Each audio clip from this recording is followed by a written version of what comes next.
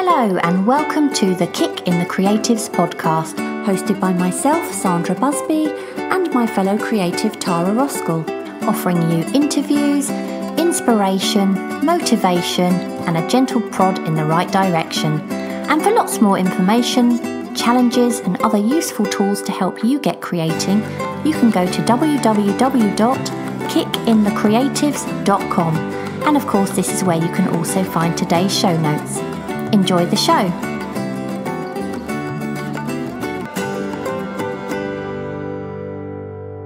So in today's episode, Tara and I are talking about why it's good to experiment with your art techniques and also ways to help you break out of your comfort zone. But before we go any further, we just want to say a big thank you for some new reviews we've noticed pop up on iTunes. So the most recent ones are from Bit Lumpy, and I'm really sorry, I don't know your real name. I presume that's like a social tag or something, but he or she says, incredibly useful, inspiring podcast. Just started listening and finding the ideas really inspiring and motivational. Loving this find. So that's really lovely to hear, isn't it? We have I'm Insane, who of course is Deb Sane from our group. And she says, facing your art fears. Some of my favourite episodes are ones exactly like this. Just you two chatting about this and that, creating of course, but also bras and panties, being strapped to a chair, olives, words like gouache and juxtaposition, saying cupboard instead of closet, fizzy drink instead of soda or pop, pronouncing ecology with a long E. I love humour and people who have a sense of humour, and you two just always manage to make me laugh and enlighten and inform me about all kinds of things creative. I also love the fact that you are both stellar artists who don't take themselves too seriously. Thank you both from the bottom of my heart. You don't know how much you and this podcast and the Facebook group mean to me, and how you sometimes serve as a life preserver, and yes, still manic. I'll tell you what, anyone new to this podcast who listened to that will be wondering what kind of podcast this is and where bras and panties come in. But I was really touched, Deb, for you writing that review. Thank you. Yes, so nice. So we've also got a few more. We had one from Glenn478. And this was about episode 29, which, to be honest, I can't remember which one it was. But he says, you two have great chemistry together. Oh, yeah. How nice. He doesn't hear us when we're squabbling off air. No. Then we've got K80 Fab, and he or she says, love this podcast. Funny, practical, down-to-earth and encouraging.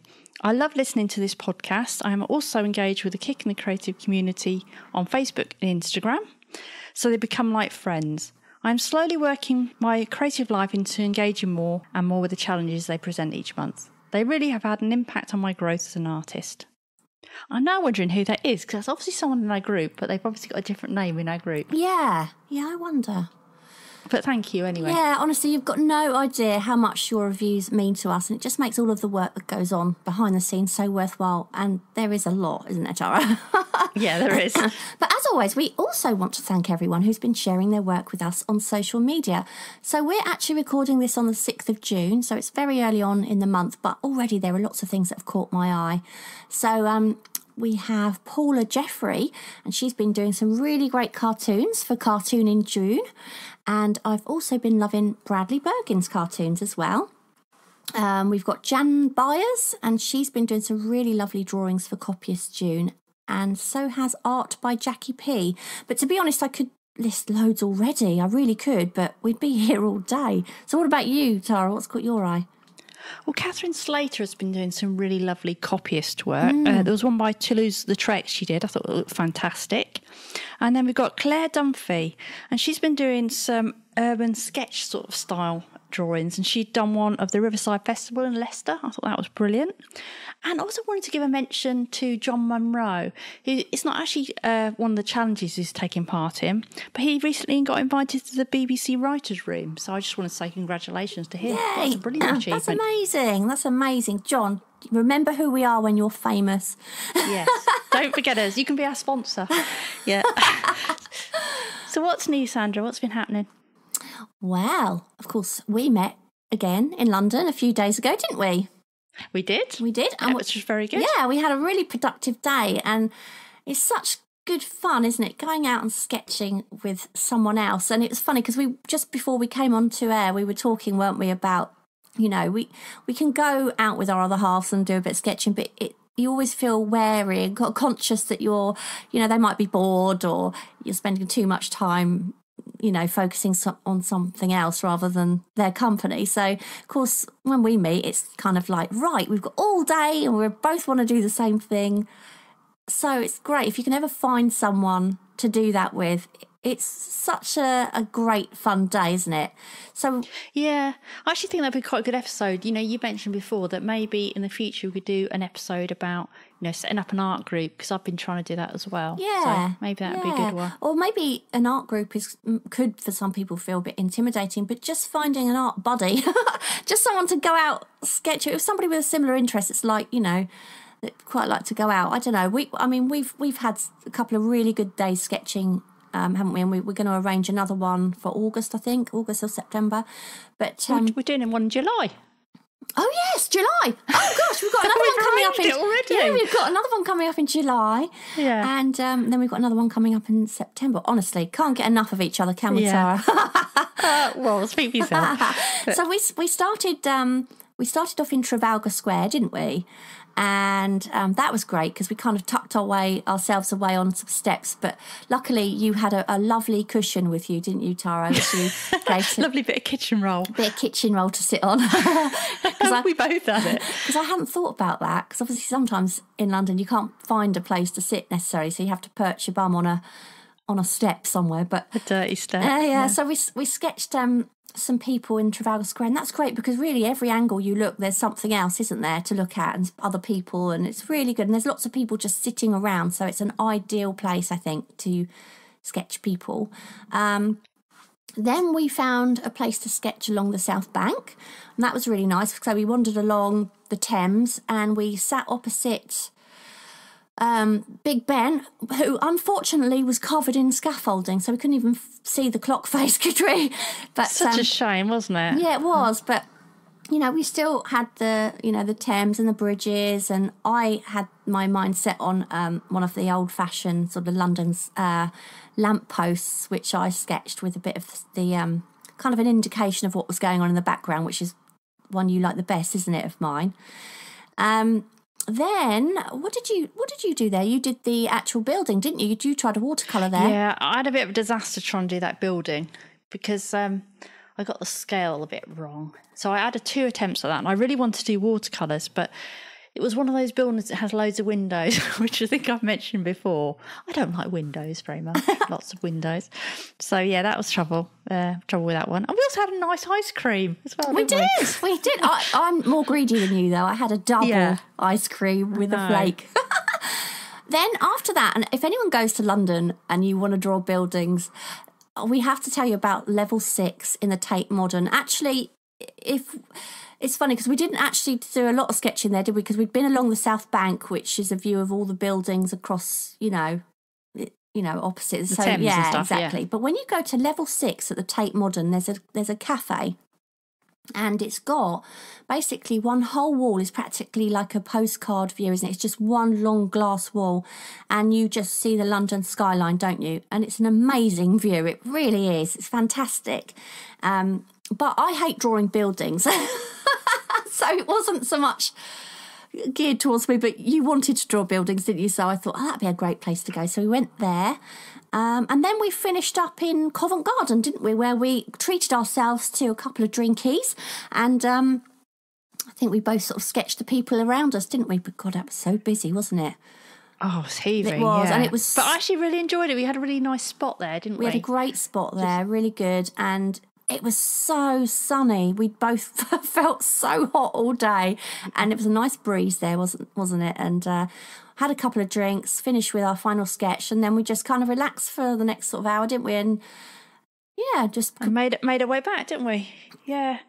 Do you know what I thought as well? Because I really thought I wanted to draw buildings, but I definitely prefer people. Yeah, me too. And you were actually really, it was really different sketching with you this time, which kind of goes into what we're going to talk about in a bit, because you were much more experimental. I don't know if you're going to talk more about that later. Yeah. But you really experimented with your sketches this time, whereas last time you were doing more, I'd say, drawing, weren't you? Much. Yes. More detailed. Yeah, I mean, last time I literally took my biro and a sketchbook, and I was, I think you're right, I was drawing rather than sketching. And this time I took my Lamy Safari pen and a brush with some water. I also took some coloured pens as well, didn't really use those, but I thought I'm going to try this technique and just try my sort of loose scribbly technique and just draw a bit of ink into it with my brush. It's really effective, actually. And I'll tell you what I was doing last time, I was taking 20 minutes to draw a person. This time I drew an entire bench with about 9 people sitting along it in about 10 minutes. Not even that, probably. And I think I found a style I'm really liking, I'm really enjoying. I mean, I really liked your ones last time as well. They were great drawings. It's just not so great when people are moving, is it? Sort of thing? No, they're more exactly that. If I'd have tried this technique, 'cause you remember last time we went to the ice rink and we were trying to that was a nightmare, wasn't it? Yeah, and that was. I think this technique I was using this time would be really good for that, because you're just indicating. Yeah. And I will post them on the group. I haven't got round to it yet, but I'll post some of the sketches we did on. You've already posted yours, haven't you? But I'll post some of mine on the group. But I really enjoyed it, and now I've started sketching like that. Going back to the drawing, I suppose it feels quite laboured to do that when you're out and about. This was much more fun. I sat down, and I wasn't worried about, oh God, Tara's waiting for me. I wasn't really worried about that in the first place, to be honest. You worried about that last time? Not really, but do you know what I mean? This time I just did 3 drawings when you did 1. That's all last time. Whereas this time we were pretty much on the same pace, really, weren't we? Yeah. Which was really good. But yeah, London's a fantastic place to go, isn't it, for sketching? It's exhausting. Yeah, it is, because of all the walking around we did. Yeah. But what I found weird is that we started off in Trafalgar Square, like you said before, and I started off, my first drawing was terrible. We kept on calling, that's a warm-up, didn't we? Yeah. We do a bad one. That's a warm-up. And but then I did that, the guy who was kind of slumped, sort of half asleep. We both drew him, didn't we? Yeah. And I didn't like him when I first drew him. I thought, I don't like that much. And then I think I drew something else on the page, and then I turned the next page, did something else, and then you look back and think, do you know, actually, he's all right. Yeah. And I think that's so strange how your opinion changes, because your opinion changed overnight, didn't it, as well, when you looked at yours the next day? Yeah, I mean, I was looking back at mine thinking, I like that bit. I'm not so keen on that bit. I don't mind that bit. I don't like that one. That one's awful. The next day I woke up and I looked through them and thought, yeah, no, they're fine, Yeah, see it as a whole then, don't you? Yeah, it was more about the experience, I think. And you look back and think, I remember sitting there, and I really, you do change your opinion when you step back and you just see it for what it is. It's a sketch. It's an indication of the day. And I mean, because obviously I took the same sketchbook as I'd taken to London, didn't I, before? Yeah. And it was funny because when we were looking back, it was like 2 different artists had drawn in the same book. Yeah, it's very strange. And I know I took this time a really thin, sketchbook I got for £1. You did, yeah. And I also took that watercolour one, that lovely one with the pink colour. Pink cover. Be honest, Tara, you took 4 sketchbooks, didn't you? I took 2. I thought you took 4. I took 2. Oh, 2. Okay, sorry. I take that back. Pink one. I take that back. Well, I took the 4 that we left that we're going to talk about in a minute. Yeah. Oh, that's it, yeah. But I didn't draw it. They weren't for drawing in. No. But I actually found that I drew much more in the cheap £1 one because, again, of that less preciousness thing. And I'm thinking in future I might do that. I might take, again, a watercolour one just in case I want a watercolour. But those little ones are absolutely fine for pen and wash. They work brilliantly. And I think in a way it's nice because you could almost fill one of those up on a trip because they're quite thin as well. Well, what I noticed about the ones you were using, considering they're £1, is I didn't notice the paper buckling either. No, and they didn't go through either. They didn't really have much show through, which was pretty good. Yeah. Shall we now talk about the project, the Rediscover Your Art project, which is why you thought I had loads of sketchbooks with me? Well, I was going to say what's new with you, but yeah, okay, go on. Okay. Well, I've got the same new as you. Yeah, that's true. I've been to London. That's true. Okay, move on then. Okay, so, well, basically the 4 notebooks you were talking about, we've had an idea for a new project, which we're calling Rediscover Your Art. And the basic premise of the whole thing is to encourage people to be more creative and rediscover their love of drawing or writing that they had when they were young. So as well as being fun, art can also be incredibly therapeutic. So we thought this would be a nice little project. So the idea is, and we hope everybody gets involved in this, that you buy or make a cheap A5 or similar size, fairly small sketchbook. A bit like your one from the works, which was £1. This one wasn't from the works this time. This was Hobbycraft. Oh, okay. Really thin but one yeah, from just Hobbycraft. £1, wasn't it? Yeah. And then you create your own front cover, so you can design that. You can make it with collage or paint or biro, or you can make it digitally, however you like. And then on the front cover, you include the hashtag Rediscover Your Art, and then the @ Kicking the Creatives, and then you also put your own name or your social tag, whatever you use on Instagram and Facebook. And then you we've got a template as well to put inside, just so it tells the person that you're going to leave this for, which I'll tell you about in a minute. I'm not doing this very well, am I? So what you then do is when your sketchbook's all ready, you either give it to someone that you know that you think would really like to start drawing or creating again, or you leave it somewhere where somebody else can find it. And hopefully they pick it up and they start creating with it. So while we were in London, we took down 4 sketchbooks, didn't we? Yeah. We did those digitally, so we printed out some covers that we created that had all our sort of pink graphics that we do for Kicking the Creatives. We printed those out, and then because I was very embarrassed about doing it, you were hiding them places, weren't you? Yeah, and I think it's important to kind of think about where you're going to leave them. So places where creative people might hang out, maybe. Yeah. You know, we left one, didn't we, in the Tate Modern Level 6 cafe along that postcard window, because that's a place where a lot of people might draw. Yeah, definitely. We also left one outside a pub at a table, because usually you feel more creative when you've had a few. Where else did we leave one? We left one at the end. We left 2 actually on the table of the cafe at the end where we were. Oh, Covent Gardens, yeah. Yeah, when we were having a beer and cider. No, because I took one home, didn't I? Because I said, we left one yes. there. Yeah. We left one there, and then I was meant to leave one on the train. But I found it in my bag the next day. So I was like, oh, no, I forgot. But it was funny. Yesterday, Adele, my daughter, who is pregnant, she asked me to go with her to her scan, which was in the hospital. And I left it on a chair in the maternity unit. Oh, great idea. Because I thought, pregnant ladies, you know, when you're at the final sort of few weeks, it's hard, you don't tend to work then because you're preparing and all the rest of it, so that's when you might have a bit of time to get a bit creative. So I thought that'd be an ideal place to leave it, actually, so that's what I did.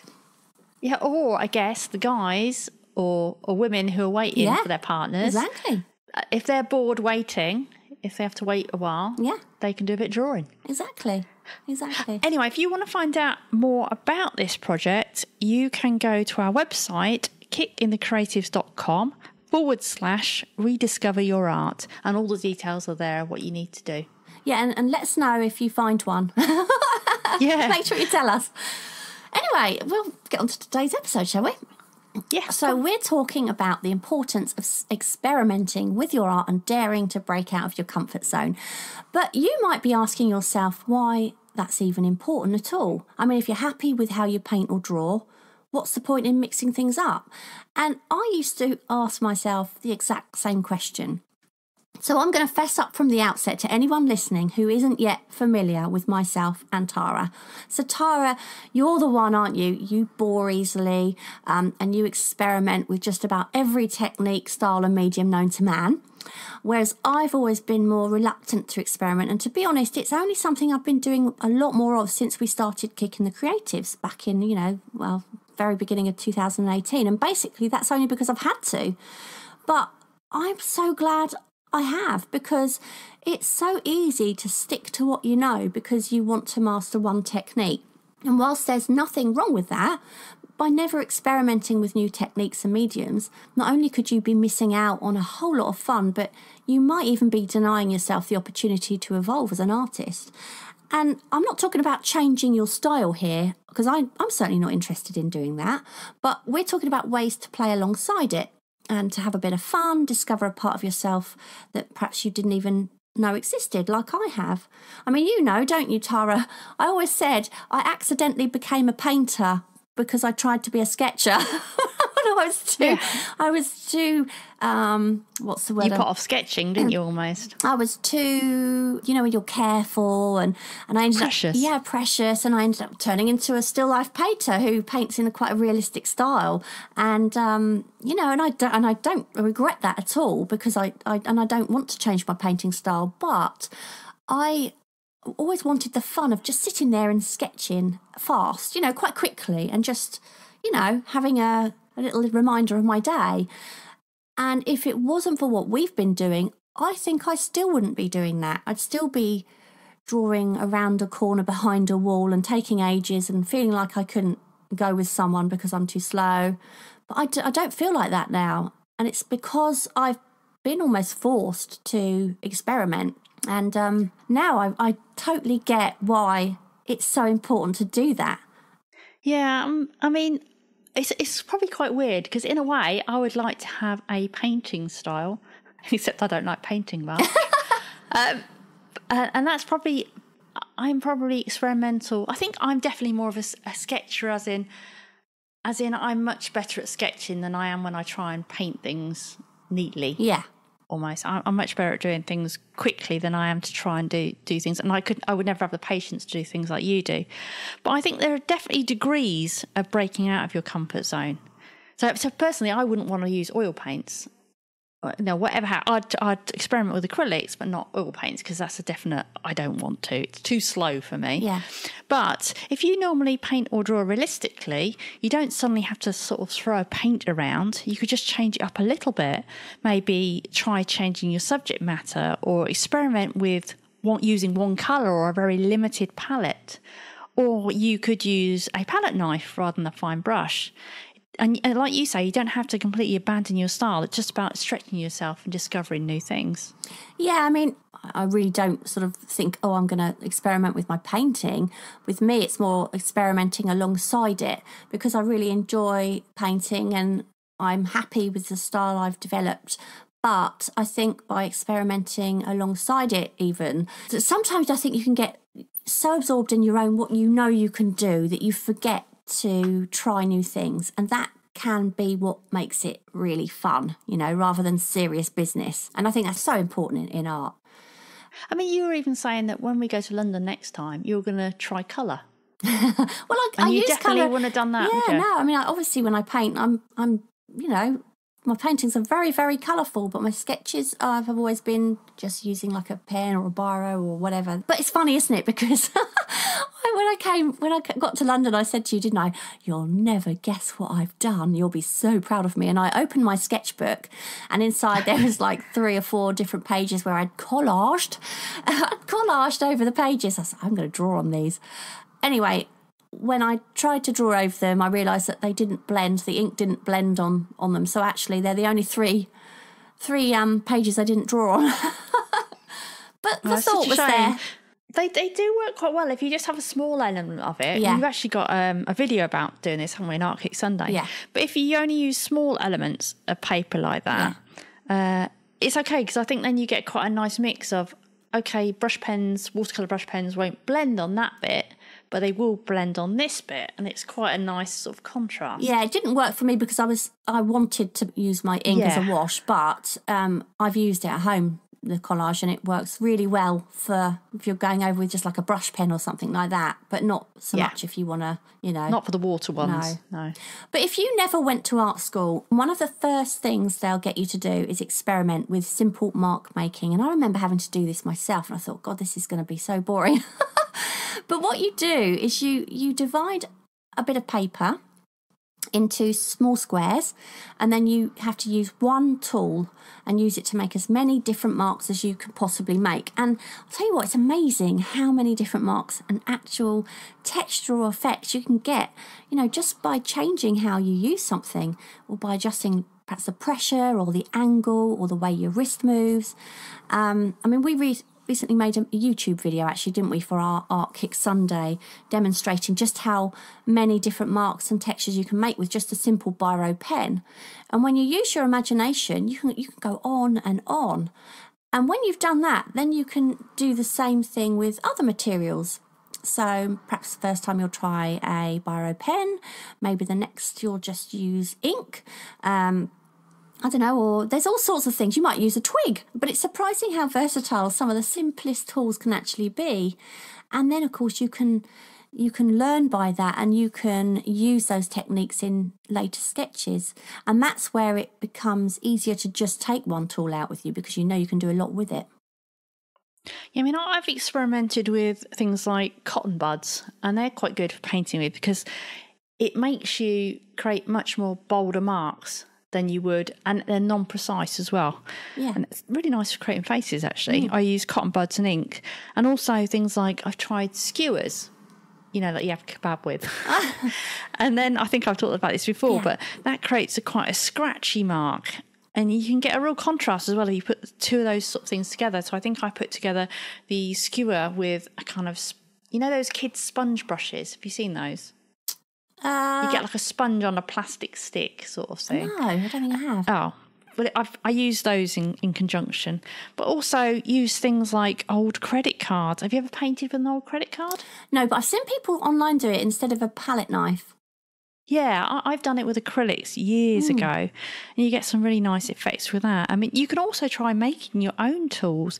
And I remember this is a college exercise as well. I don't know if you did you have to do this? I can't remember doing that, no. So you have to maybe make paintbrushes from bits of string and twigs, and chop up bits of card to kind of make brush type, ends to them. And again, all this thing is trying to do is to get you to create interesting textures and marks and break away from, that tight little sketch you might be doing. Yeah, I remember having to do things like that. I remember doing a watercolour when I was doing my college course, and I was trying to figure out how to get the texture of a tree trunk, and I ended up using my fingernails just to scratch out, marks, and it was so effective. And that's not something I could have done with a brush, even the end of a brush, the wrong end of a brush, because it wasn't scratchy enough. But it's not something I could do because I haven't got any fingernails. But that's that sort of taught me, wow, you can use all sorts of things. You don't have to just use art materials to create art. You can really sort of use your imagination. But I know how much you love to experiment, Tara. So have you ever tried painting with any of your body parts? I can't say I have. Maybe fingers in the past.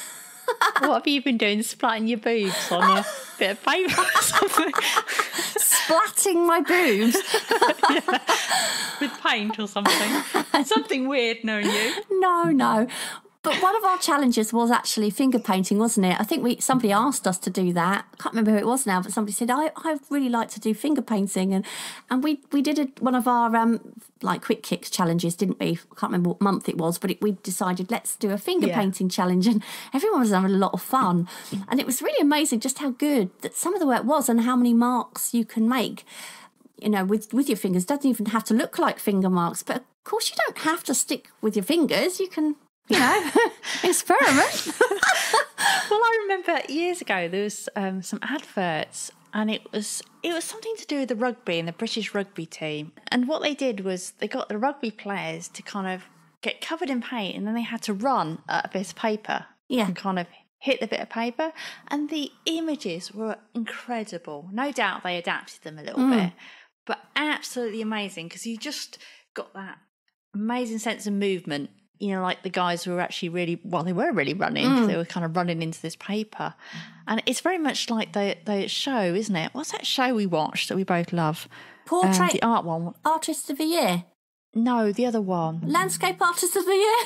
No. Oh, BBC Painting Challenge. That's the one. Yeah. Well, they do loads of real experimental stuff, don't they? Like paint with brooms and all sorts. Yeah, they do. Yeah, it's really good. It's funny what you were saying about the rugby team, because I remember watching, and this is what I thought you were going to say, Portrait Artist of the Year a few years ago. The winner had to paint, oh gosh, I'm not into boxing, so I don't know who he was, but it was a boxer. And and this boxer, partly they just have to do a few warm-up things, and then he actually got this boxer to dip his boxing gloves in paint and just box the like this massive bit of paper, and there was all sort of paint flying around, and so that was funny. Did he paint over the top of it then? I can't remember. It's quite a long time that sounds ago. like a really nice idea. To actually have the person's fist prints in it. The winner was Christian Hook. I know that much. I saw this really funny thing, and it's totally unrelated. Well, it's sort of related, but nothing to do with art. But in New York, an agency, like a creative agency, had gone round and put up these punch bags all around the city.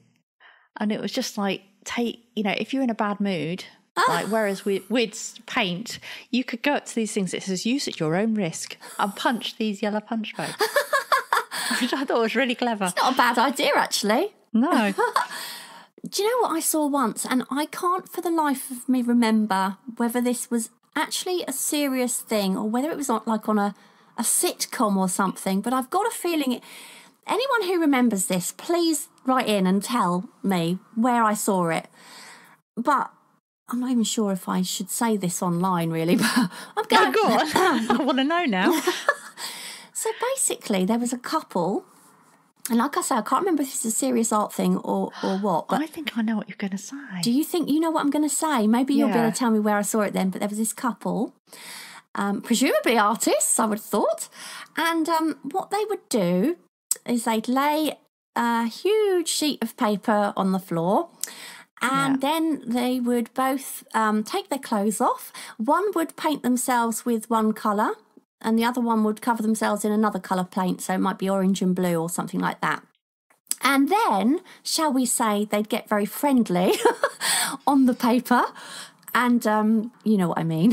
Yeah, I do know what you mean. They'd get very friendly on the paper, and then afterwards, what they would do is they'd let the paper dry, and then they would sell this abstract painting of their experience, which was basically, Did they sell for much? A lot. Oh, God, that's worth doing then, isn't it? Well, I don't know what Kevin would make of that. I think he'd be up for it if they sold for a lot. If they sold for a lot, I'm not sure about what Paul would make of that. I do get him to do some weird things for this art, this Kicking the Creatives lately, these videos we're doing and stuff like that. By the way, anyone who's just listened to that, I don't mean anything really bad. But well, I've had to ask him to do all sorts of weird things to me, like, oh, can you tie me to this chair, please? I need to make a video. And he's like, really? But I don't know where I saw it. But I remember it as well. So it was obviously on TV somehow, wasn't it? Yeah. But how weird. I'm not sure about that. But if you're scared to do anything too drastic like that, I mean, I wouldn't want to be doing that. But try your usual style, but maybe over something like a different for surface. It might be collage, or it might be you use canvas normally, but perhaps you want to try an aluminium panel, something like that. With collage, it's easy. All you need to do is stick some interesting bits of paper down. So, for example, I know, Tara, that you've used torn out pieces of an old annual recently, but there's no end of possibilities here. And then once you're happy with your design, you can then draw straight over the top. Now, I also saw someone once, they painted over their collage with like a dilute gesso. So the the elements are more subtle through the white, because you can kind of dilute it with a bit of acrylic, can't you? And I've done it with acrylic paint, where I've put collage down, and then just put white. You can put white acrylic as well. Yeah, because I've got some gesso, and I added a bit of white acrylic, and I thought, I'll do that for my sketchbook in London. But what happened was when I put the gesso over the top, it really did crinkle up badly. So I just tore it out and thought, no, it's no good. But I don't know, maybe You don't need the gesso. You can just do it purely with white acrylic, well, if you want. Yeah, if you do it dilute enough, then... We don't even need it that dilute. Well, you want some of the elements to show through, though, don't you? Yeah, but you can kind of wipe it. Yeah. So if you put only a tiny bit of water, put it on. If you've got something like text, if you just then smear it off with like tissue, so you only leave bits of it showing, that works quite well. I wouldn't think tissue would be a good idea, because wouldn't that just leave bits of tissue all over it? Don't worry about it. I don't know why you're worried about it. You put all sorts of things on a collage. Yeah, well, not seriously, obviously. If anyone wants to know what we're talking about, go back and look at our collage video. Yeah. But yeah, I mean, I tried this, like I say, recently with some of my own drawings. So I just stuck some really brightly coloured torn bits of paper down. I drew over the top with a simple black brush pen. And the fact that it was on a coloured background just added a bit of powwow, compared to the one I'd drawn on the previous page, which was just like on plain white paper. It really was.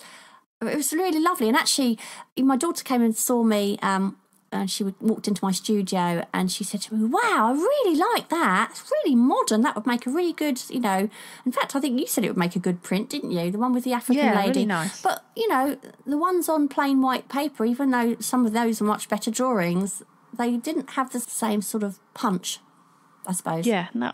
That was really nice. And it was only simple, wasn't it? I think you only... Did you have 2 colours down? Yeah, just had... No, yeah. I had 3 colours, but one colour was just a really small piece. So it was just... Right. Yeah. Other things you can experiment with is cutting up bits of magazines and arranging them. You could collage them as a starting point for inspiration and then actually use that as a basis for a drawing. Or you can actually use it as the collage in itself.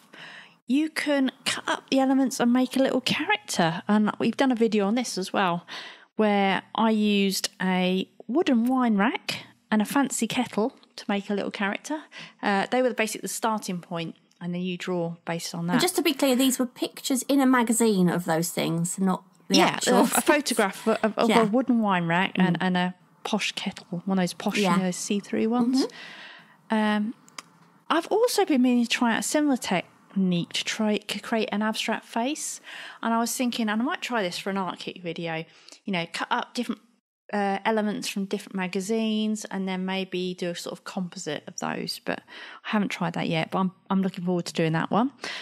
I've also been meaning to try out a similar technique to create abstract faces, which is to cut up magazines, take bits of faces from different places and make some sort of composite of it and then draw it.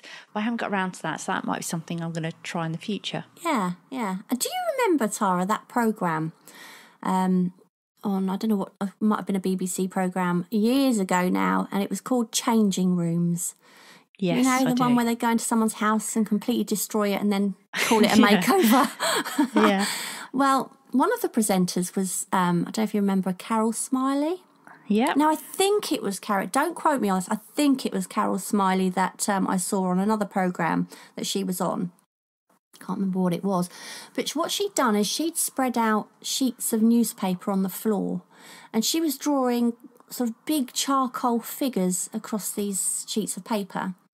And then what she'd do is she'd roughly tear out these figures and then put them like in a frame. So you had this torn out bit of newspaper with these charcoal figures on, and the drawings were really, really good. She was obviously really artistic, but there was something about the fact that they'd been drawn on this newspaper that just gave them that kind of extra interest, and they just wouldn't have looked the same, I don't think, if they'd just been on plain white paper. So that was the first time I'd ever seen something like that being done. Yeah, it sounds really nice. It'd be really nice to see those in person, wouldn't it? Because what they used to do in some of those places, sometimes they looked nice from a distance, didn't they? Yeah. Oh. But then you can imagine how bad it was. Yeah. Yeah. Because they just didn't have enough time, did they, to do anything? No. But like with those newspaper things, what made it even better was the fact she hadn't cut them out neatly. She'd torn them out, and then she'd mounted this torn newspaper and then put that within a frame. And it was just so effective. Yeah, I think tearing that adds such a lovely edge, doesn't it? I remember for graphics years ago, I remember doing things where I'd tear out try and make a face or something, but you do it all out of torn paper. Yeah. So you couldn't. Again, it's like making your own tools for painting. You can't be totally accurate, and that kind of adds some sort of niceness to it. Yeah. But you could also try to work in reverse by adding white to black paper. So I've tried drawing a 5-minute drawing like this, which was really fun. So I got a black sheet of paper and then used like a white gel pen and just made marks. And of course, wherever you've got shadows, you just leave. So you're only drawing the lighter bits. And there's also those scratch boards. Do you remember them? Scraper boards? Oh, I really hate the idea of using those. Oh, when I was a kid, I used to absolutely love them. My mum reminded me a while ago that I can't remember how old I was, but I must have been really into horses at the time. And I put an advert in one of the horsey magazines, like a free one, that I would do scraper boards of people's horses. And I think I got about 2 orders, and it was probably for like £2 or something, really ridiculous. But I remember someone recently in our group. They were using those scratch boards, but instead of having the white, because you used to scratch away, didn't you, the black, and that would reveal white. But she was using some where you got the kind of rainbow colours coming through. Yes, I remember that. Yeah. Yeah. So anything like that, it just sort of changes things up a bit. I mean, you do those ones with charcoal, don't you? Yeah, but do you know what? I cringe, I shudder at the thought of using a scraper board. I liken it to the kind of feeling of scratching a blackboard. And do you know what? I can't stand the idea of etching either. Don't get me wrong, I think they're great, they're brilliant, but I can't do it because I can't. Anything that involves scratching just makes me, ugh, no. What about cutting, like say a lino cut? Would that bother you? I just, no, that doesn't interest me at all, lino cutting. It really doesn't. And yet some of the stuff I've seen by other artists that do it, I love. I think it's amazing, but it just doesn't interest me at all.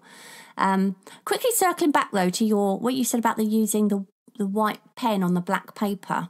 Can I just say something about that? Because I remember doing that for the first time, using a white pen on black paper. And it wasn't pen, actually. It was white pastel, years ago, probably going back about 10 to 12 years, something like that. And I drew a wine glass, and then I drew the reflection of the wine glass underneath it. And I thought, wow, this is so effective, just white on the black. And that was the very beginning of my journey into painting glass, which is my main subject now. So that one experiment that I did lit a spark that I loved painting glass, and if I hadn't have done that little experiment, I might not have found the fact that I love painting glass, so I might not be doing what I do now. Which I think is so good about experiments, because the experiment is not necessarily the end, is it? Oh, the experiment is the start. It's the means to an end, isn't it? It's like a sketch. It doesn't have to be. It's just playing. It's playing and trying things out, and it's surprising where it can take you. Because I'm pretty much known for my glass paintings. They're usually reflective glass, but as I say, it was that one thing was what led to it. But going back to scraper board, no, I can't bear the idea of doing that. Doesn't it make your teeth go funny? Well, I haven't done it for years, but I used to really quite like the effects that you could get. And it's so interesting having to think the other way around, because you're so used to, putting black or, darker tones on things rather than working the other way. So it's quite an interesting way to work. And I think it can just... And it's like you said about the charcoal. Charcoal's another great way of doing it, because you can... I've done this before. I don't use charcoal anymore because obviously the dust involved in a oil painter studio is not great. And I also hate getting quite so messy. I can't bear the powdery stuff. But I used to play around with it, and it's really effective. So what you do is you'd smudge like a willow charcoal across a piece of paper, and you'd sort of smudge it in or wipe it over with a rag. And then you kind of draw with a rubber and a razor, if you're American, a rubber. So, because a rubber's a condom for them, isn't it? Is it? What, in America? Yeah. No. Yeah. Is it really? Yeah. I can think of a whole new... You're not drawing with a condom, I just are thought you? of a whole new video that we could make. No, I'm not drawing with a condom. Oh, that's so funny. Do you know, quickly, I know this is going complete off topic again now, but I will come back to this, what I was saying. You say this like you're saying this secretly and nobody else can hear it. I remember I've got an Australian friend who you probably know, Tracy Fletcher King, who we've actually had on our show before, and we've talked together for years, and but she's Australian and obviously I'm English, and we would chat away and on our emails and talk about, you know, her life in Australia and mine in the UK. And I don't know whether I sent her a photograph of my wellies in a massive great big puddle. And she came back to me and said, "Oh, I really feel sorry for you." She said, "I live in my thongs over here." And I remember thinking, okay. Too much information. Wow. I didn't expect you to be sharing that much information so early on. And it was funny, I just laughed, but I thought she was taking the mick and saying, yeah, I live in my thong. Because thong obviously here is basically a pair of very small string-like knickers, which are basically good for nothing. I was thinking she was talking about knickers, but of course she wasn't. She was talking about because we call thongs flip-flops over here, don't we?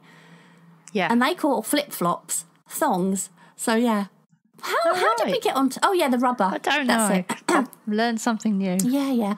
So what you do is you smudge in your charcoal, and then with your eraser, you lift out the lightest areas, and then you'll go into the darkest areas with more charcoal, and that can be really effective. So you could try it with, say, just a simple, I don't know, bowl of fruit, and what you do is you shine a light on it, and then you just pick out those very, very lightest areas with your... I worry about saying rubber now.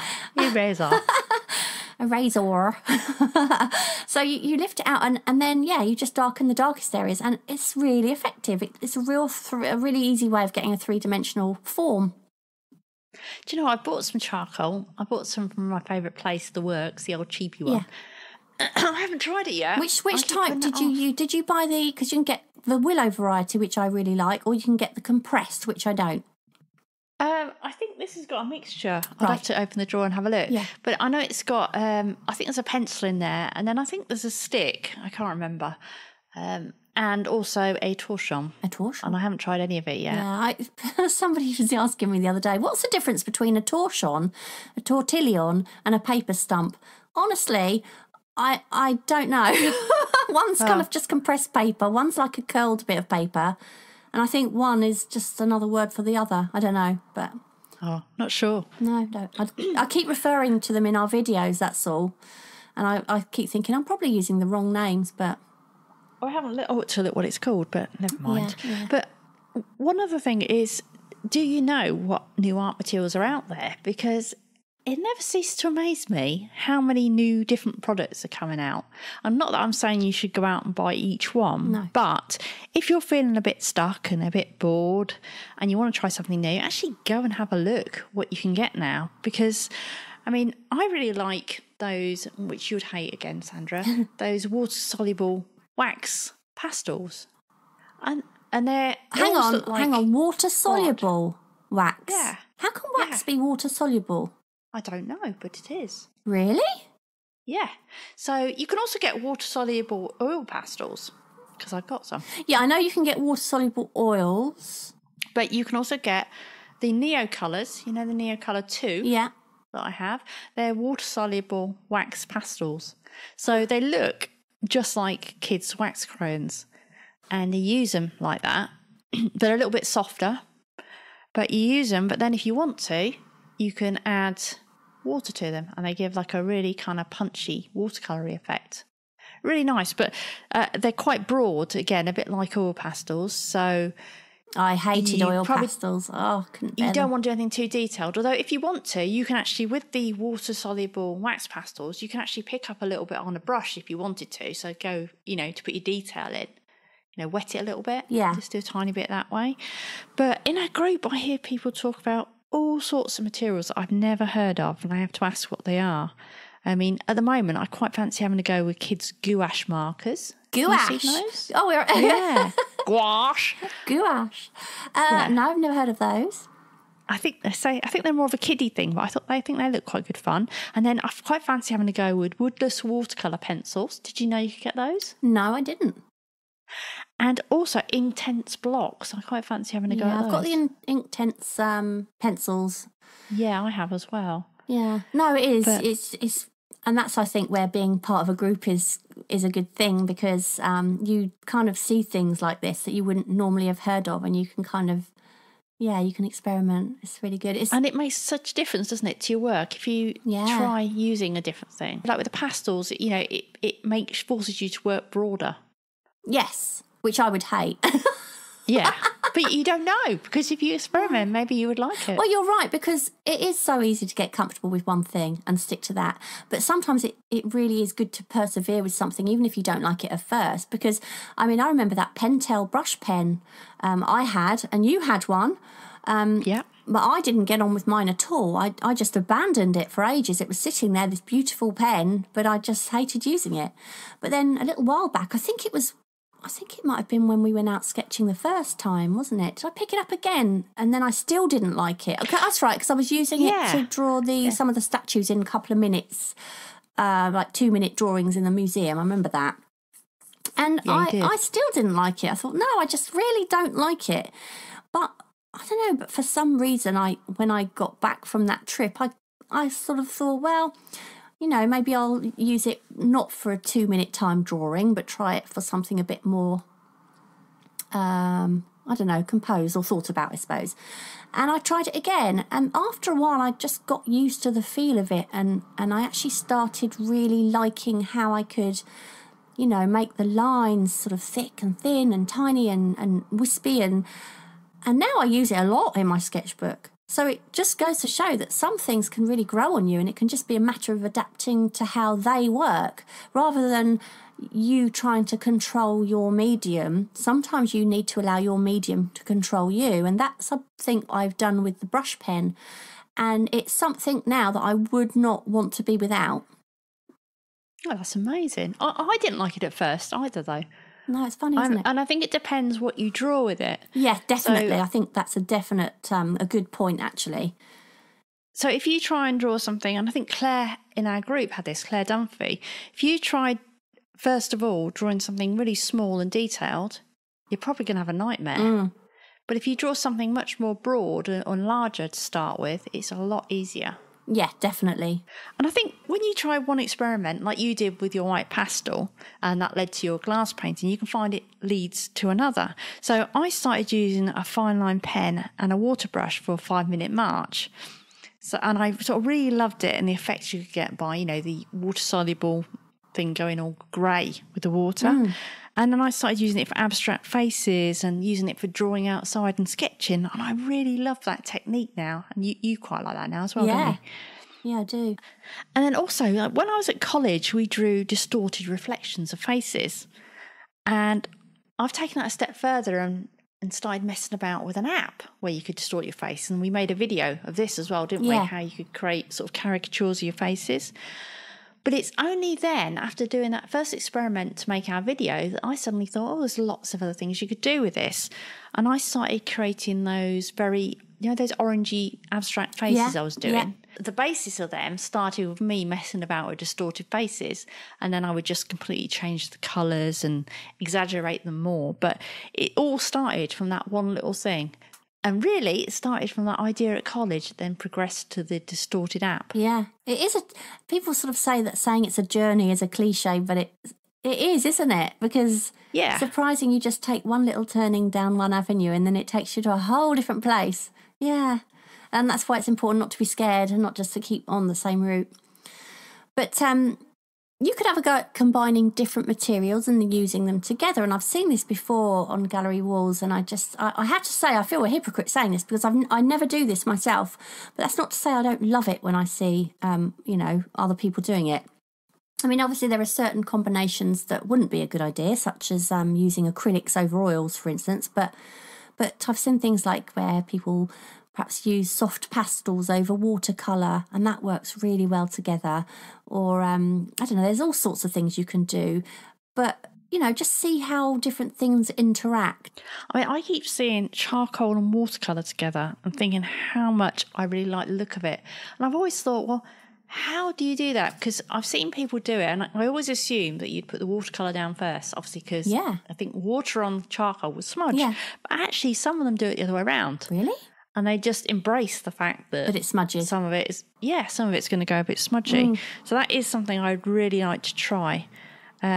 You might like the soft pastels in the same way, because that's colour, and I know you love colour. Yeah, I have tried. You mean the chalk pastels? Yeah. Those ones. I have tried those in the past. Years ago, my mum's got a picture on her wall, actually. I did with my brother when he was little in pastels, and I did quite like them. But you've got... Always with medium like that, I don't like that they're so impermanent, aren't they? Yeah, I did a drawing of my dog, dog we no longer have, and that was in soft pastels. And it's such a shame because I don't trust their longevity. I think they're great for experimenting or for something you are literally going to put straight behind glass. But if you're not... I kept this drawing in like a sleeve, in a plastic sleeve, and I'd fixed it. But even... though it's been kept really carefully, it's faded so badly. It's not even smudged, it's just faded. And so, I don't bother with soft pastels for that reason. Yeah, because my mum's got this one, and it's the one of my brother is behind glass, so I guess that's preserved. Yeah. And to be honest, it has preserved really, really well. But like you say, unless you're going to put it behind glass or you've got a really good way of protecting it. Yeah. Yeah, it's tricky, isn't it? But again, for experiments, I don't suppose it matters. It doesn't. That's the point, isn't it? It's the process. Yeah. It's just, I mean, I still have that soft pastel, white pastel on black paper glass drawing I did? No, I'm sure if I have, it's probably somewhere bunged up in a loft in a folder, and it's from college days, do you know what I mean? But no, it was just an experiment. It doesn't matter if I don't care whether I've got it or not, do you know what I mean? So it got you to where you wanted to be almost, didn't it? Yeah. And there's other interesting things, like Carrie Brummer, who you will have heard on our previous podcast. She combines embroidery and painting, and I thought that's a really interesting combination that I would never have thought of personally. I would not have the patience myself, but if you like sewing and stuff, what a lovely way to do. And I remember someone once sent to me, it's one I used to blog about graphics, and she sent me these examples of these illustrations she'd created, but she'd done it purely on a sewing machine with stitching, so all the line work was stitches. Yeah. And I thought, how clever is that? But they were really kind of simplified what she was doing, very, very different to Carrie's, that are quite detailed work. Well, I went into a gallery once in Tunbridge Wells, and there was she was an artist / seamstress, because she had all these canvases on the wall. And they looked like paintings originally, but when you sort of got up close, they were actually made of different bits of material that had been sort of stitched onto the canvas. And it was like things like cups and saucers, and they were really quirky, like egg cups, and I really, really liked them. But there was no painting involved at all. It was literally just stitching and material. But it was because it was on a canvas, it kind of made it into this quirky painting. Nice. I remember, was it last year? Landscape Artist of the Year. I mean, I don't know if I know a lot of our listeners are from America, aren't they? So I don't know if they'd be able to see it, but there was a lady there who was painting the landscape with a typewriter. Did you see that? No. So what she would do is she would just all these people just painting away, and she's like, that real clicking noise of a typewriter, but she was using an old-fashioned typewriter, one where you have to kind of bang the keys down, and then the thing would flick up like an Agatha Christie movie, you know, and it would print the letter onto the paper. So she was doing that, and you could hear her clicking and clattering away in the background, but she was creating this landscape out of letters, just letters. Wow. And and she'd go over some bits, obviously, again, and she'd keep, you have like this wheel that you pull forward and backwards. They're the real old-fashioned, like a rolling pin at the back. Sorry, I've never typed in my life on one of those, so I don't know what it's called. But she'd sort of keep going down and back and over the same bit a couple of times to make darker shadows, and different letters would create different marks, and it was so clever, really clever. And what she did was, it was so good, but when you actually got up close, it was just a bunch of letters. really funny. How odd. Yeah. So another good way of getting ideas and inspiration is to join a group.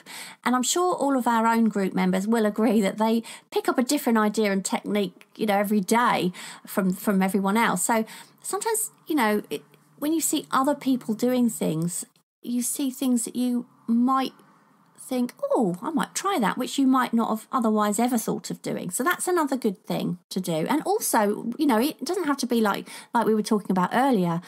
Doesn't have to be an online group. It could be, you and I think when we went out to London the other day, you were sort of saying, oh, why don't you add a bit of blue there? Or do you know what I mean? It's just throwing around ideas, isn't it? You wouldn't do it though, would you? No, I didn't. Although, no, there was one sketch where I said, I really want to introduce a little bit of feel of a background. I'm not quite sure. And he went, why don't you just draw a bit of leaves? Yeah. No, was it leaves? I can't remember. But it did. It worked really well. And I think we were both throwing around ideas, weren't we? And that's another thing. Is somebody else might give you ideas that you wouldn't normally try. So... And also, what's really weird when you're like that is you can see what's wrong with a drawing. So, for example, I did a drawing that wasn't very good when we were at the last place having our drink, weren't we? So I did one in the cafe, and I knew it didn't look good, but I probably didn't know quite why it didn't look good. And you just said you've put too much grey everywhere. I basically hadn't left enough lights, had I? Yeah. But even though I knew I didn't like it. You can't necessarily see straight away why yourself, whereas someone else can. Yeah. And it's fun. It's interesting, though, because I did a sketch at the same place and I didn't add enough shading. No, so we did completely opposite. But at the end of the day, we both had a couple of drinks by then, so... Well, no, I'd only had one, actually. Oh, well, I'd had two. So that probably... I reckon we can forgive ourselves for that. I think I draw faster than you, but you drink faster than me. Yeah. Yeah. Well, I couldn't drink what you drink. You drink cider. I'd be on the floor after one. Yeah, I couldn't do that. Yeah, so you could also start a challenge with a friend or do something new. You could both take an online course together. Now, we have been thinking about doing this, haven't we? Yeah, trying it. Or you could simply set yourself something just to do for fun, both of you. And actually, this is how we started off Kicking the Creatives as well, isn't it? It all started off from messing about, challenging each other. Yeah. We just wanted everyone else to join in the fun, didn't we? Yeah. Exactly how it started off. Or you could join an existing challenge. So, I know that last year we mentioned Lino-Vember, didn't we? And that, I think, was last year we did that for the first time. And we had a couple of people who tried lino cutting for the first time and they absolutely loved it. And I think at least 2 or 3 of them, continued doing it long after the challenge had finished and mentioned, just how surprised they were that they enjoyed it as much as they did. So sometimes a challenge can encourage you to try something completely different that you'd never tried before. Yeah, I'd never really done much in the way of abstract, but I really enjoyed creating semi-abstract faces for our Abstract April challenge. And I think what happens is when you first start it, because it's so alien to what you normally do, you get some real flops. Yeah. And you just, it's almost like you're poking around not knowing what to do. It's quite a weird feeling. And then eventually you do something and you think, okay, I kind of like a bit of that. I think how I can develop that. Almost how you've been doing your sketchy style, Sandra. And at first you didn't know where to take it. And then that's developed a little bit more, hasn't it, since then? Yeah. But it definitely... It's easier the more you do of something like that. I was just about to say, with confidence. I think that's the thing. It's trying anything for the first time it feels alien. But the more you do something, the more confident you become with it. And like in London, I sat down on that Trafalgar Square step and I wasn't worried about, I was just like, I'm just going to do it, because I've been using ink and wash and I was feeling more confident with it. And now I feel... a couple of years ago, I'd have sat there thinking, got to make it look, I've got to get the shapes right and this right and that right. And you kind of have, but you can be very suggestive in a sketch. And suggestive. Do you know what I mean, though? You can just, you don't have to, whenever you're experimenting, the best thing to do is just not be precious about the result. Just have a go and have a bit of fun with it. Well, you made me laugh actually when we were sitting on the Thames and you were drawing Well, not on the lamp. Thames, we'd have drowned. No, near it. And you were drawing that lamp, weren't you? The lamppost. And then you were saying, yeah, the lamppost. And then you were saying, oh, I think I'm going to put the bridge in. I don't know how to put the bridge in. Well, I was going to indicate it. How do I indicate it? Again, because you're used to detail, aren't you? Yeah. But it looked really good what you did. Yeah. And you'd got the real sort of punch in the foreground of the black, but it was that not quite knowing what to do, which I think you almost always have. Yeah. When you start something like that. Yeah. You can also set yourself drawing or painting constraints. And now this sounds weird that you would stop yourself doing certain things, but constraints can help you make really interesting pictures. So if you think about like the pointer list, do you remember they just used to paint using purely dots? My friend, she does that. She paints with just dots. Really? Yeah, and some of the dots are big, some of them are small, and some of them are different colours. And yeah, and it's amazing actually, because up close it is just literally dots, but from when you're standing back, it's this amazing painting. Yeah. Yeah, but it adds something, doesn't it? It makes something much more interesting. You could create something using entirely diagonal lines, or use only two colours, and you could use weird colours as well, weird combinations. Or one colour. One colour. Anything so basically you almost set yourself a rule and you stick to that when you're doing the drawing and the painting. And we've actually got a video coming up, haven't we, on constraints where we show you one thing we've tried, and we might do some others just to give you some ideas. Yeah. Well, you could try changing your scale for a while. And I mean, with Miniature May, we've just finished, haven't we? And we had a lot of people sort of working in miniature. And, if you usually work on a large scale and you try working in miniature, it could be really fun. Or vice versa, if you usually work really, really small, you could try working at a much larger scale. And it's not as easy as it might sound to adapt, because I remember when I was asked to paint, the marbles I painted, which were the great big marbles. The whole painting, I think, was nearly 5 foot by nearly 4 foot. So it was a big painting, but I'm not used to painting at that size. I certainly wasn't. But a couple from the US asked me if I would paint them some marbles. And of course I was like, yeah, I love painting marbles. And they gave me the size, which I thought was in centimetres. But it turned out that the size they were giving me was in inches. I said, did you say inches? You do mean centimetres, don't you? No, I mean inches. I thought, wow, I have never painted that big before. I've painted fairly large, but not that big. And you kind of think you can do the same style painting, but just on a bigger canvas. But that's not how it works. You kind of have to adapt your brush strokes and even your brushes. You have to adapt a lot to do it. And it actually wasn't easy, but I was so pleased when I'd done it, because it showed me that I could. And I probably wouldn't have painted something as large as that had I not have been in that situation. Yeah, I know someone in our group, they were doing the miniature challenge. Yeah. And they were trying watercolours, but they were saying they were having so much trouble because they're not used to that little restrictive area for playing with. So it doesn't always work, but it's definitely worth testing something out just to see what it does and how it changes how you do things. And working in miniature, I mean, there's a lady, I think we mentioned her actually on our last joint podcast, didn't we, who were doing the Miniature Maid Challenge, and she's been doing, I think she did like a needle and thread, and then she did people on a train, and she did all these. Oh, it's fantastic! You know who we're talking about? I can't remember the name, but and she actually posted a couple of days ago just the whole collection together, and I thought, wow, there you go, you've got 31 paintings in 31 days, and they were only 5 by 5, but they were all so good. And do you know what? That would almost be lovely to put in one frame with just an inch between them all. And actually just have like make them almost into one work of art, but with all sorts of paintings within it. And I think the advantage as well, if doing something miniature or even relatively small, is if you're used to painting big, you can get a lot more done. So you can probably finish a painting in a sitting. Yeah. Maybe not if you're going for high realism. No. But you could probably finish one of those in an hour or two. Yeah. Depending on the pace you work in and the medium you're working in. Yeah. But you could also just change the size of the brush you use, and a larger brush will force you to be looser.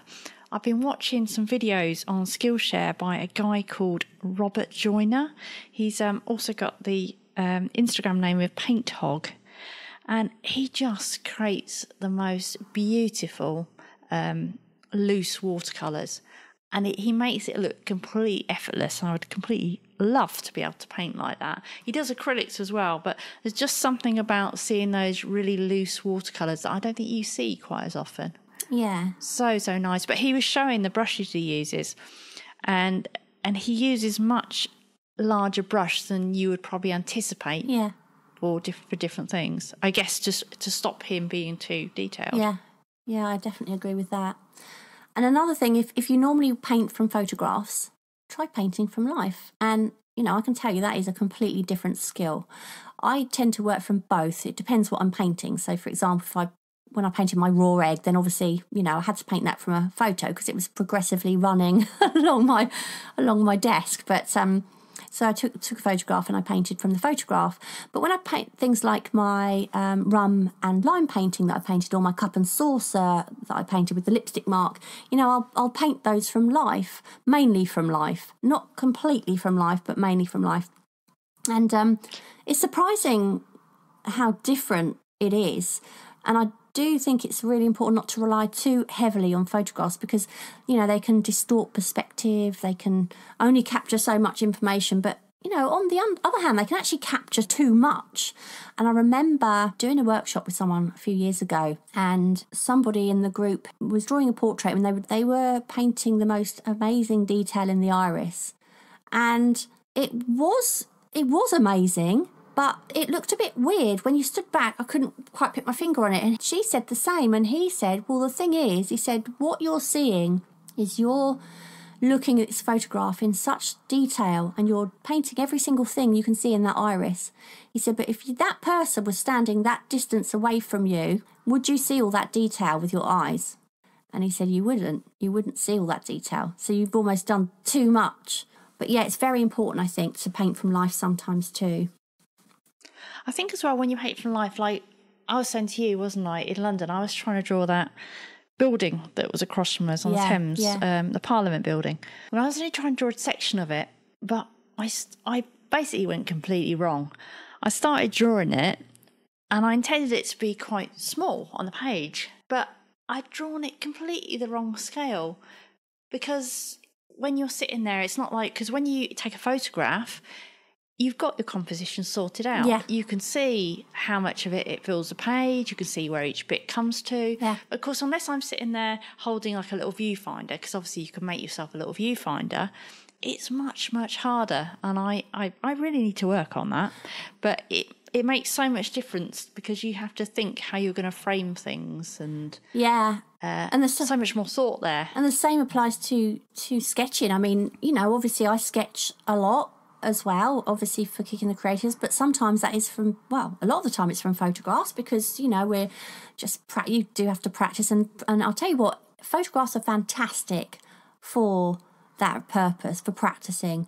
But it's a very different thing going out and sitting on a step in Trafalgar Square and actually drawing people who move. It really is. And you have to kind of adapt to the situation. I remember I was drawing a person that was kind of looking over the wall. When I very first started drawing them, they'd face, I can't remember the front or the back, they were facing me or the other way around. But then sort of halfway through the sketch, they turned around and faced the other way. But I had to kind of quickly adapt that and make it work.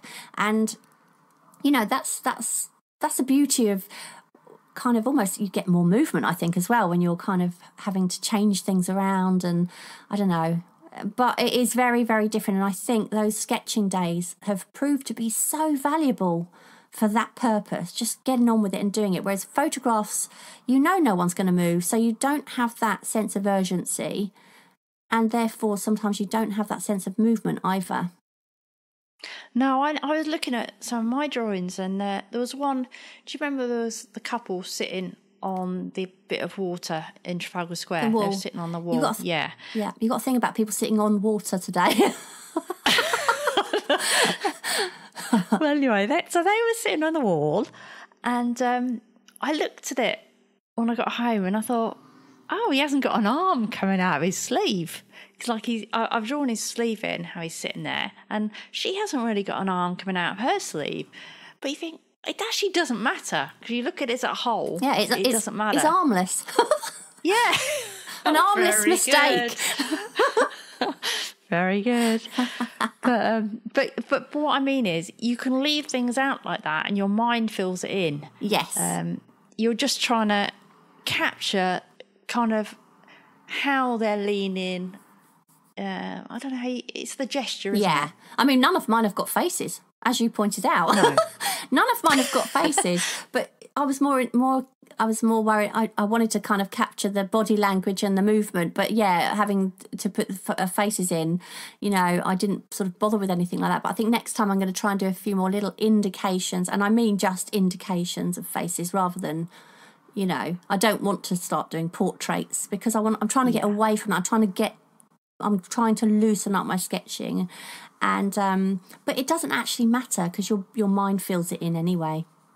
Yeah, I mean, I was saying to you, all you need for the eyes really is you could just put a line in, and that's it. Yeah, or even just I'd shadow. I'd really like to try some semi-cartoony style ones when we go out next. I think. Yeah. Well, speaking of sketching outdoors, the first step could be just going into your own garden and then venture further. Drawing outside really changes things. Unlike a photo, you really have to think about your composition, like we said before.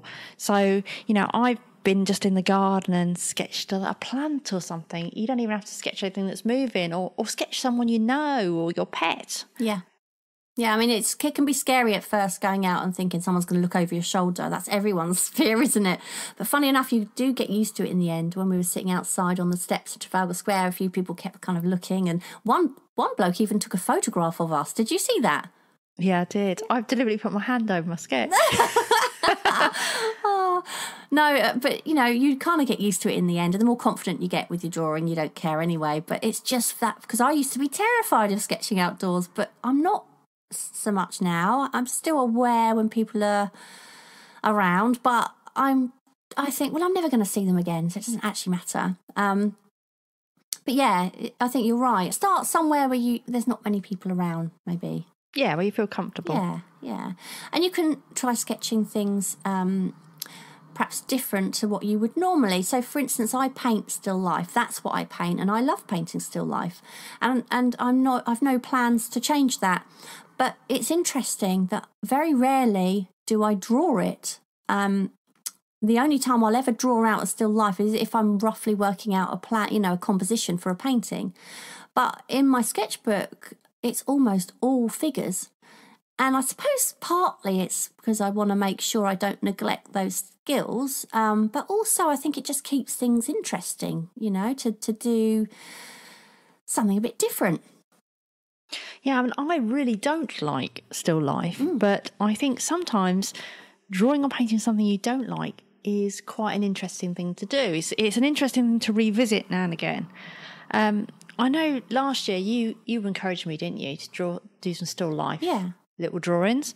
And so when I was on holiday, I filled a few sketchbook pages with objects that I found in the holiday house. And it was actually far more interesting because I probably wasn't at home and it wasn't the normal stuff I see every day. I actually really quite enjoyed it, whereas I would have told you, no way, don't want to do it. But you weren't picking up things and arranging them to draw. You were just finding little corners of the room, weren't you? A lamp and a few books or something. Yeah. And you were just drawing it as you find it, weren't you? Yeah, but because it was different, I think that's why I liked it, probably, because it was different surroundings. Yeah. And like I say, you can just do little things. Like I say, in the garden, I suddenly had an urge to draw a pot in the garden, which that is something I wouldn't normally fancy doing. And I think it's because I wanted to try out doing a few watercolours again. Yeah. Just something to get it started. Yeah. And because I didn't want to do it from a photograph. And I don't like sketching buildings at all. I still don't. I'm just not interested in them. But that said, I know that I will do it again the next time we're out sketching because I want to get past that. I want to start enjoying drawing buildings. Do you know what I mean? But you just have to kind of fight your way through that beginning. It's the bad phase, isn't it? Yeah. When you don't know what you're doing. When you're like, I'm not quite sure how to go about this, But I think the thing to remember in all of this is just to keep it fun, and don't think any of this is about trying to change your style at all. It's not. It's about experimenting. And by experimenting, that can help you improve as an artist. And let's face it, I mean, that's what we all want, isn't it? Yeah, definitely. Shall we go on to our previous question that we had last time? Yeah. Which was, do you ever feel guilty for spending time creating? And if so, what do you feel like you should be doing instead? So, Tara, what's your answer to that question, or should I bother? I've never prepared anything, don't you, for this?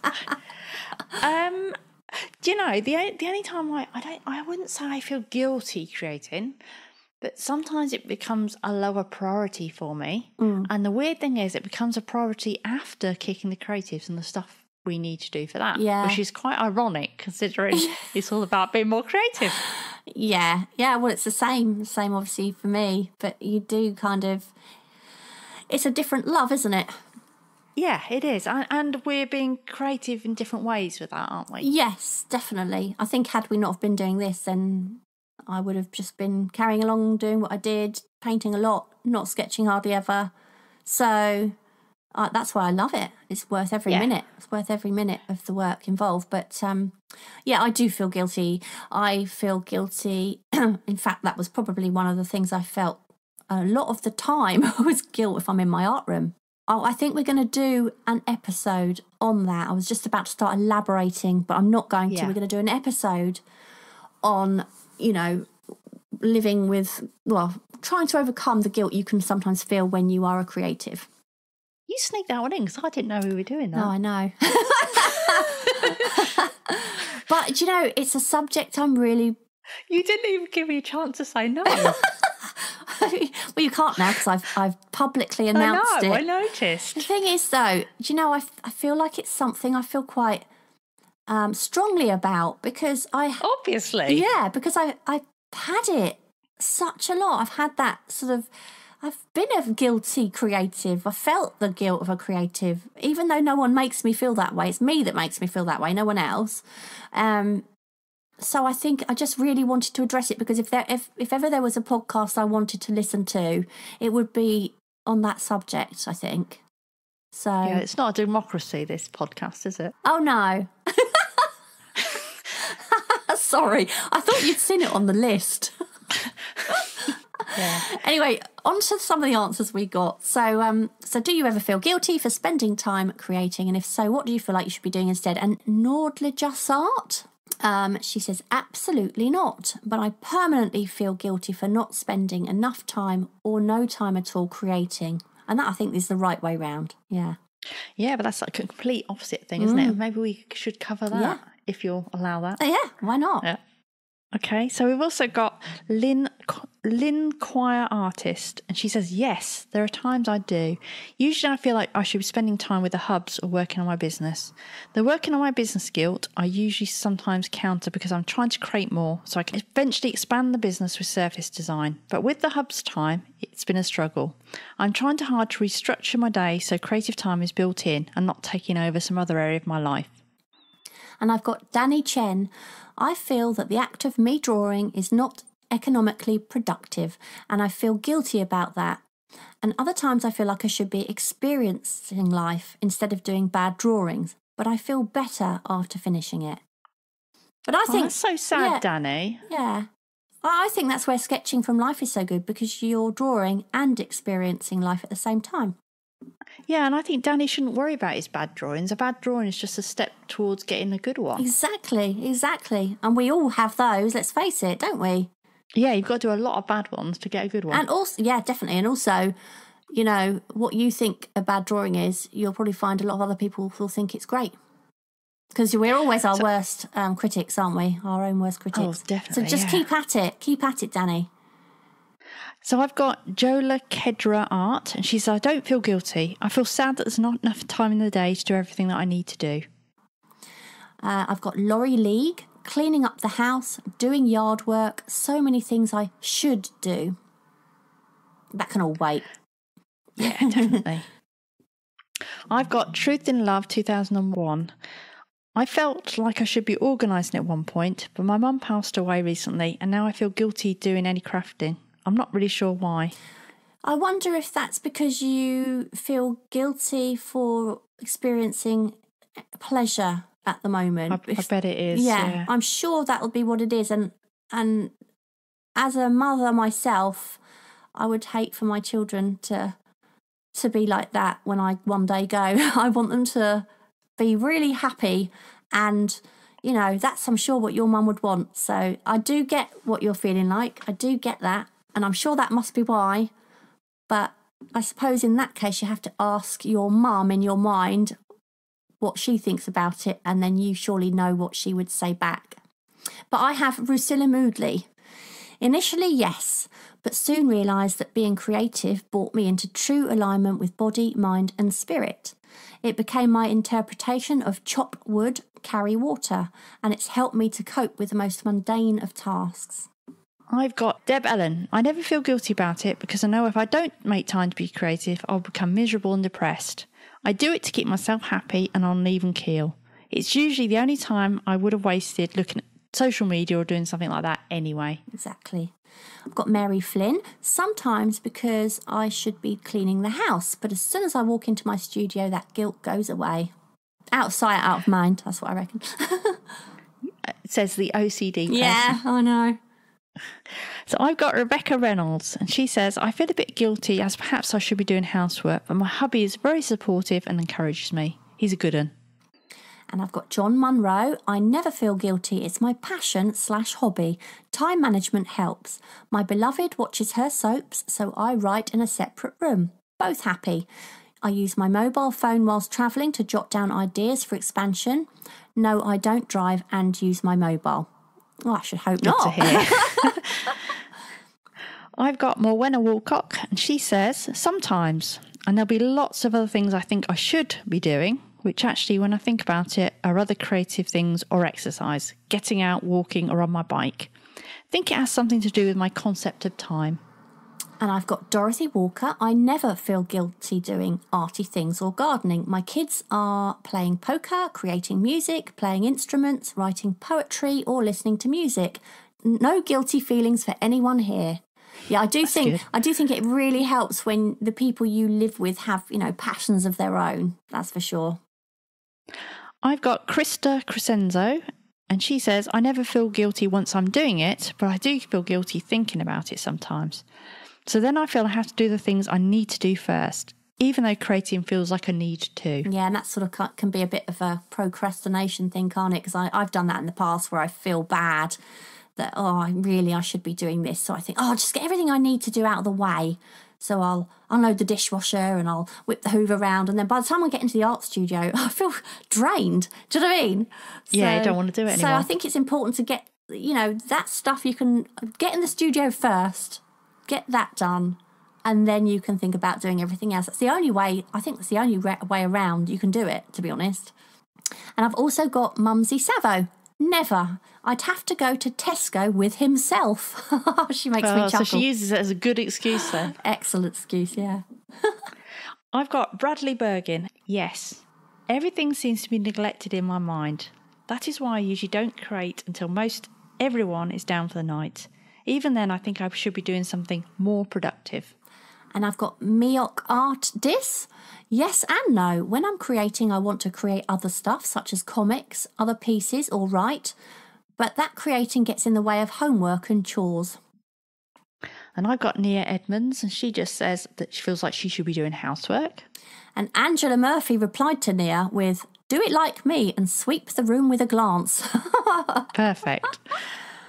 I've got Linda Butler, and she says, I hate to say this as my husband is really supportive, but I do feel guilty sometimes. Yeah. Same here. And we have a brand new question for you this week, which is, what is the wildest thing you've ever done with your art materials? So what is the wildest thing you've ever done with your art materials? So what is the wildest thing, Sandra? Oh, got friendly on a bit of paper with Paul the other day.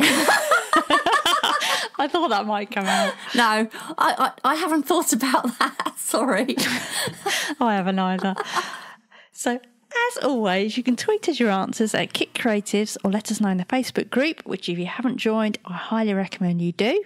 We'll put the question up there too, and also on the Facebook page. And of course, you can also find us on Instagram at Kick in the Creatives. And don't forget to pop over to our website at kickinthecreatives.com to find out how you can take part in some of our upcoming creative challenges. And of course, there you can also subscribe to the podcast so you never miss an episode. And if you're enjoying the podcast, we'd be so grateful for any reviews if you'd like to leave them. Or even just a little star rating if you don't have much time. And also, you can now subscribe to our weekly YouTube video if you want to learn something creative every Sunday and see Tara and I making complete fools of ourselves at the same time. But that's it for today, and we will see you next time. Yep, see ya. Bye. Bye. Thank you so much for listening. We hope you enjoyed the episode, and if you did, perhaps you'd like to share it and leave a review for us on iTunes. Back soon.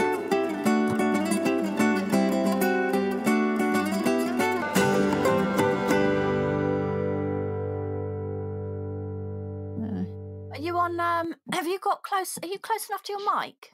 I'm practically eating it. I just saw your tonsils.